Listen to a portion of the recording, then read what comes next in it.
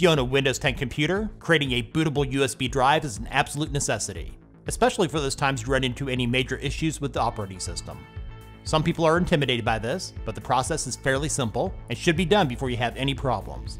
This will save you both the time and hassle if or when you need a clean install of Windows. To begin, you'll need an empty USB drive with at least 8 GB of storage. If you don't have one lying around, they're quite inexpensive. You can pick one up for around $5 to $10. Now head on over to the software download site from Microsoft. I'll put a link to this page in the description. You'll see 2 options for downloading. In the section, Create Windows 10 Installation Media, click Download Tool Now to get the Media Creation tool. Now go to the folder you downloaded it to, and double-click the Media Creation tool file to run it. You'll now see the Microsoft Terms and Conditions. Click on Accept to move forward. You have 2 choices. Select Create Installation Media, USB flash drive, DVD or ISO file for another PC. Then click on Next. If the backup is for the computer that you're currently using, check the box next to use the recommended options for this PC. If the USB is being created for another computer, uncheck the box. Go and select your language and edition from the drop-down boxes. For the architecture, select 32-bit or 64-bit. If you're unsure, select both. But otherwise, it's best to leave the box checked next to use the recommended options for this PC. After making your selections, click on Next. It will now ask you to choose your media. Your choices are USB flash drive or ISO file. Select USB flash drive.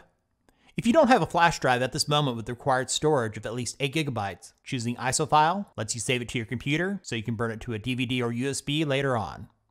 Before moving forward, if you haven't done so already, plug in your USB drive and select Next. In the list, select your USB drive. If for some reason you don't see it, unplug it and plug it back in. You also may need to click Refresh Drive List. Once your drive is selected, click on Next. There's not much more here for you to do. The tool will download and install the files to your USB drive. Depending on your internet speeds, this could take several minutes or longer. When it's done, you'll get the message, your USB flash drive is ready. Click on Finish.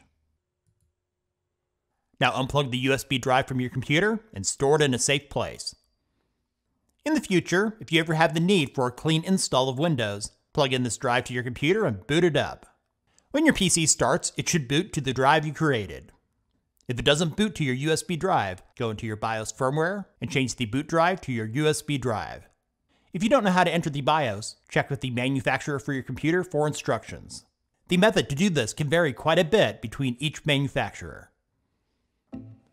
Thanks for watching. You can find the link mentioned in the description. If this video is useful for you, give it a thumbs up and share with others. For those of you new to this channel, subscribe and click the notification bell so you don't miss out on our latest Windows 10 tips and tricks, along with other tech-related stuff here on Tech Gumbo.